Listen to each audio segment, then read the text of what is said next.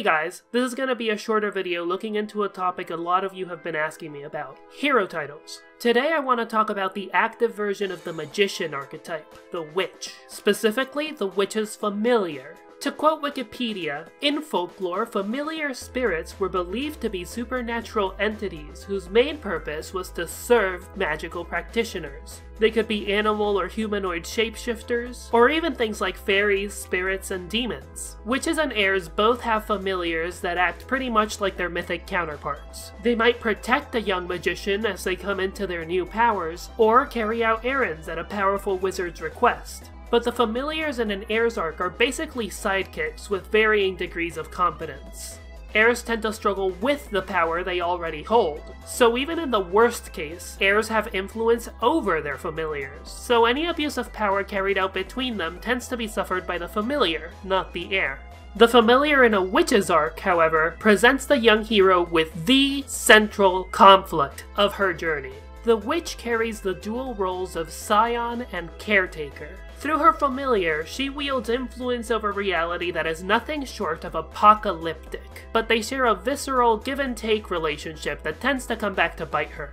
All the might with which it protects and empowers her, the familiar also leverages to control the witch. And so the witch's struggle is for the right to hold any power at all. To be clear, this take on the witch archetype is a bit older than Homestuck. Witches, as a depiction of one bound to the service of a being that in turn grants one power over others, are quite common in our culture, dating at least as far back as the Salem witch trials, when it was thought that witches' souls were bound to the service of the Dark Master who empowered them, Satan.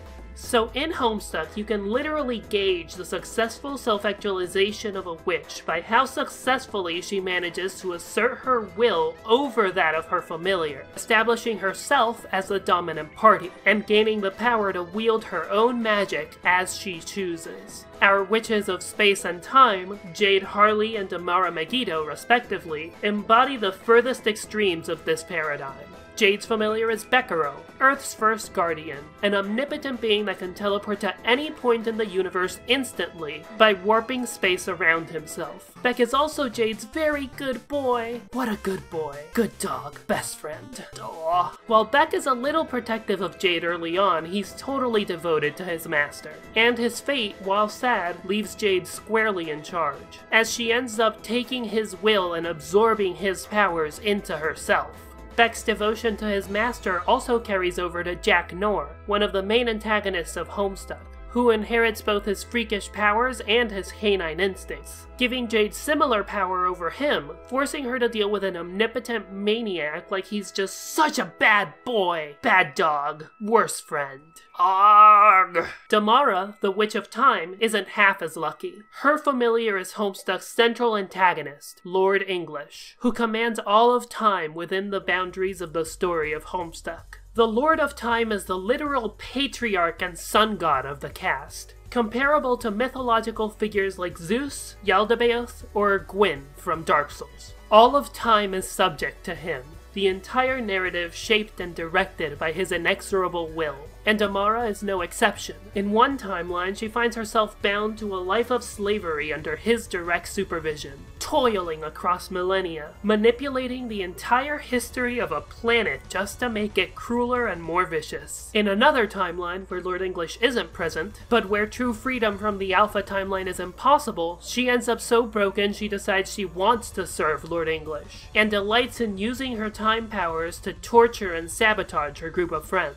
Note that I'm not saying that witches that end up subservient are worse characters or people. Instead, I'm saying witches face circumstantially simultaneous variations of the same core life struggle, and a witch who overcomes that struggle ends up a happier person. To the degree that they fail, they'll be less happy. Phever Pixies, the Witch of Life, is a more middle-of-the-road example to compare to. Her familiar is Gulbalib, an ambassador of the horror terrors that sleeps in Alternia's oceans and must be fed vast quantities of life. She's able to use their connection to establish an afterlife, which she seems pretty excited about, but after that, Phever completely drops out of the narrative, and while she's happy, it's implied she only obtained a half-victory by unwittingly serving the horror terrors all along. Now let's go a little deeper. Remember that the classes are best understood as symbolic archetypes, patterns of behavior ingrained into the collective unconscious that enter reality either through instinctual behavior or in the imagination through fiction and role models. Take the Empress of Alternia, for example. After losing her empire and striking a deal with Lord English, the Empress is offered a new job and a new title, the alias of the Batter Witch. She also picks up another horror terror who serves as both her secret weapon and a way to thwart her ambitions and keep her bound to the agenda of Lord English. When roleplay's unhealthy enough, it can even force a change in the player's aspect, in which case they might end up with more than one familiar. Rose Lalonde, the Seer of Light, ends up attached to two familiars, one of light and one of its opposing aspect, void. Doc Scratch is an alias for the devil, or Lucifer, and Lucifer is described as the Lightbringer, or Morning Star. And it's his manipulation that leads Rose to absolute corruption at the hands of the Horror Terrors. Note that the Horror Terrors represent void to Rose, rather than life. The Pixies girls experience the Horror Terrors as a source of strength that enables them to manipulate their respective societies. To Rose, they embody a dark, incomprehensible collective. Same creature, but two different experiences of reality filtered through two different aspects. Keep that in mind as we look at our last two examples coming from two of our heroes of hope, Eridan Ampora and Jake English. Eridan, inspired to follow Rose's unhealthy example, gets a glowing wand from a fairy and starts calling himself a science magician, and soon after decides to betray his friends and join Jack Nor's murderous crusade. He identifies Jack as the Lord of all Angels, equating his status in Eridan's mind to that of Lord English, and Eridan opts to serve him specifically in hopes of being spared. Jake English imitates a specific witch, Jade, who he remembers and admires as his powerful and loving grandma.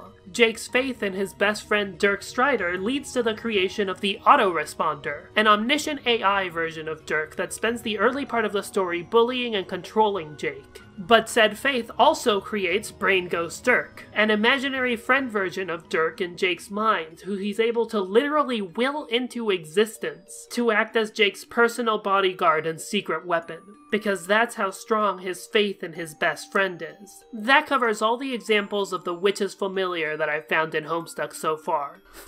I forgot Aradia. Okay, so long story short, she's implied to be role-playing a witch during her ghost phase, when she orchestrates the beginning of the Troll Spurb session and thus causes the apocalypse. Her familiar is actually Damara, since she says she's being directed by the ancestors during this phase, and the handmaid is her personal ancestor. There's definitely more to say, and we're sure to talk more about this later. This is just meant to be a quick and dirty set of examples, featuring one of Homestuck's clearest and most obvious symbols. I'm hoping this will give you an idea of the kind of patterns I'm looking out for. So what do you think? Did this change how you think about witches or Homestuck's classes in general? Want me to do more stuff like this in the future? Let me know in the comments, and thanks! This video exists thanks to the support of my wise cohort of patrons. If you'd like to summon more videos like this onto your screen, then you can join them. Also make sure to like, share, and subscribe, and hit the bell icon so you never miss another video. That's all for now. Until next time, keep rising.